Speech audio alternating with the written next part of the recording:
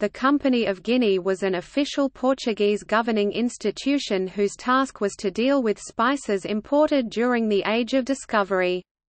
It was called Casa da Guinea, House of Guinea, Casa da Guinea e Mina from 1482 to 1483 and Casa da India e da Guinea in 1499, or simply Casa da India.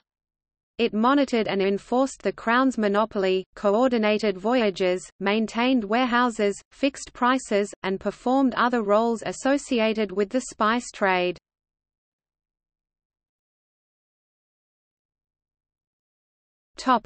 See also: Casa da India, Portuguese Guinea, Mozambique Company, Portuguese Empire, List of Portuguese chartered companies.